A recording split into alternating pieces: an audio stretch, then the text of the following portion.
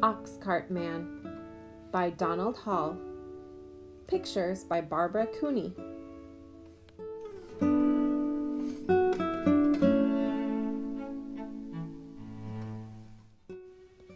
In October, he backed his ox into his cart, and he and his family filled it up with everything they made or grew all year long that was left over. He packed a bag of wool he sheared from the sheep in April. He packed a shawl his wife wove on a loom, from yarn spun at the spinning wheel, from sheep sheared in April. He packed 5 pairs of mittens his daughter knit, from yarn spun at the spinning wheel, from sheep sheared in April. He packed candles the family made. He packed linen made from flax they grew. He packed shingles he split himself. He packed birch brooms his son carved with a borrowed kitchen knife. He packed potatoes they dug from their garden. But first, he counted out potatoes enough to eat all winter and potatoes for seed next spring. He packed a barrel of apples, honey, and honeycombs, turnips and cabbages, a wooden box of maple sugar from the maples they tapped in March.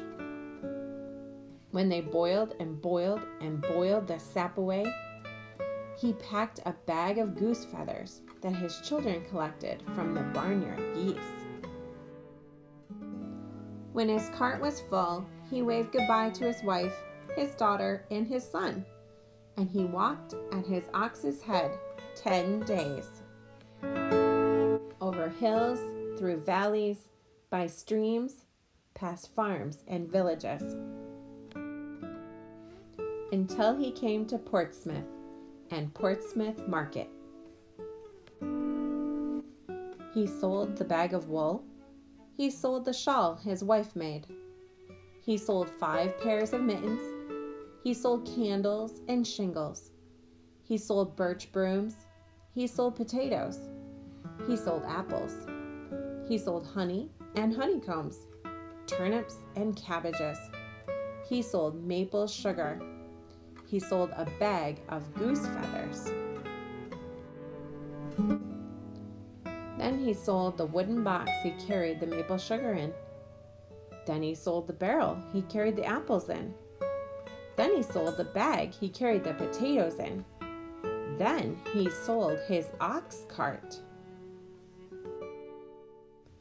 Then he sold his ox and kissed him goodbye on the nose. Then he sold his ox's yoke and harness.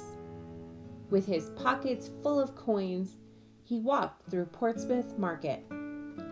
He bought an iron kettle to hang over the fire at home, and for his daughter, he bought an embroidery needle that came from a boat in the harbor that had sailed all the way from England.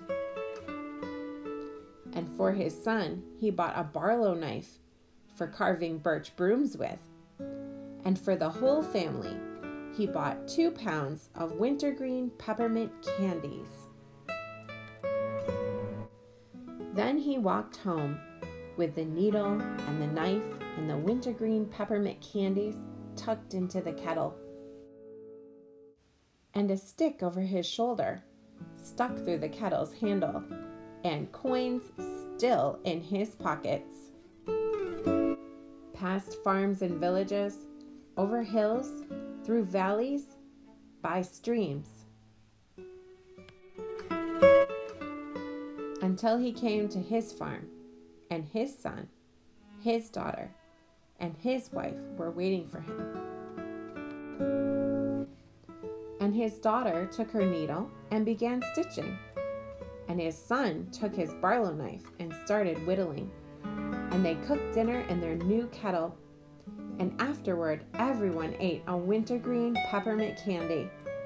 And that night, the oxcart man sat in front of his fire, stitching new harness for the young ox in the barn.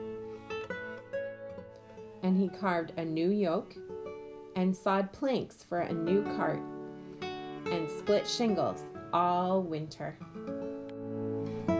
while his wife made flax into linen all winter, and his daughter embroidered linen all winter, and his son carved Indian brooms from birch all winter, and everybody made candles. And in March, they tapped the sugar maple trees and boiled the sap down. And in April, they sheared the sheep, spun yarn, and wove and knitted. And in May, they planted potatoes, turnips, and cabbages, while apple blossoms bloomed and fell, while bees woke up, starting to make new honey. And geese squawked in the barnyard, dropping feathers as soft as clouds.